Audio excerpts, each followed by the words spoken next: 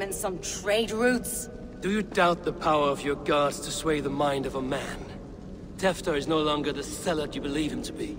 A man will lie to save his skin. When you are gone, he'll gut me and burn my people. The gods showed me this. Cunan spoke of your vision. The Nordenir spin their fatal threats, but without your plan, his heart would remain unchanged. Then I have no regrets. But I had a vision of you as well. One of a path that twists like the river Ouse. The seer's spinnings twist limb and word alike. Prophecy is a river, and we are powerless to fight its clutches. She was fighting to protect her people, but she ground your name to dust, sullied the honor of herself and her people.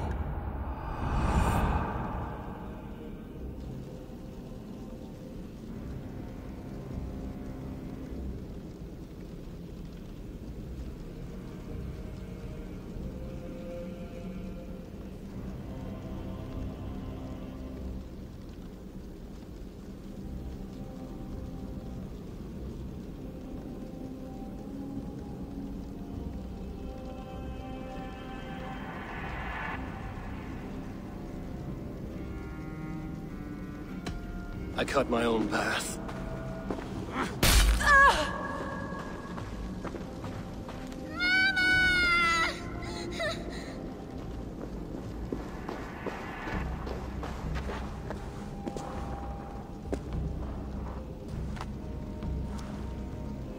Lord in his mercy. What sorcery happened here? The High Priestess Modron tried to kill you. Why? In God's name, I've done nothing to her. She feared the Church would use you as God's hammer, so she convinced Cunan to have you killed. I killed Modron, but Cunan lives to burn in the Wicker Man. Such a waste of life. The devil whispers into the ear of man, but we must ignore his voice. Modron had a vision of you wiping out the pagans, and Gwynedd is Cunan's bastard, so he simply did it to protect his kin.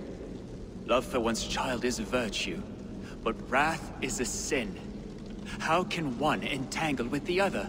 We all lose our heads when our legacy is threatened, be that name, kingdom, or child. Now, what of the witchling? I'll see that she's cared for. She has no guilt in this. I will not join your Church of Christ. You won't have to.